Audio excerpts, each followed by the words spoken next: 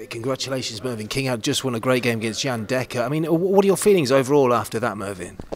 I feel a little bit fortunate to get away with it, to be fair. From being 2-0 up and having my chance to take it before it did is not a great feeling when you miss it and you lose a set and then another one, and it's but to be fair, overall, yeah, I'm quite happy with that. It wasn't the best I've ever played, but it certainly wasn't the worst.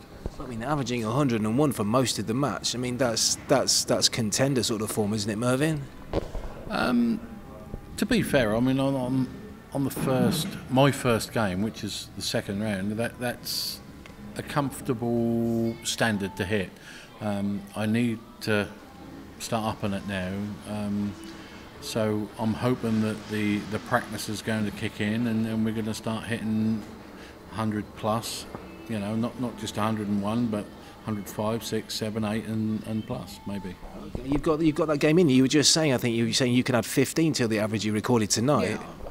Yeah. In practice over the last month has been absolutely fantastic. I've been throwing some really, really good darts.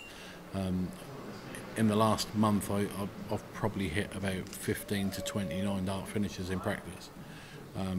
But you know, it's practice. It's not the stage game, and there is a big difference.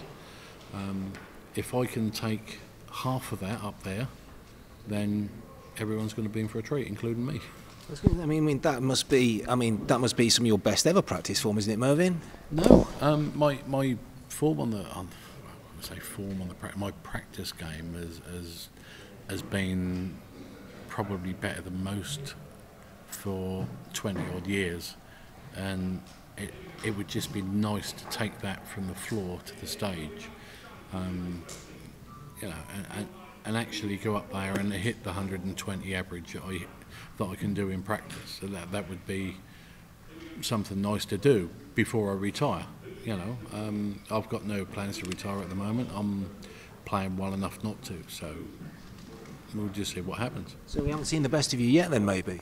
No, I mean, a lot of people keep saying, "Oh, where's this mythical A game?" Well, the A game's always there, but whether it actually comes out on the day is something that I can't call on. I can't physically get hold of it and go, well, there you go.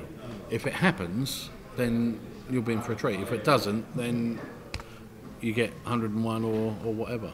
I mean, if you do bring that A game, I mean, you can win this, can't you? I think so. I think I've still got the game in me to win the Worlds, because if I didn't truly believe that, then I would start thinking about maybe backing off a little bit. So what keeps you going then? Because I think that I truly believe in myself that if Merv King turns up, Merv King can win the Worlds. It's still all about doing it at the right time. Yeah. And it's never happened for me. So fingers crossed it happens this year.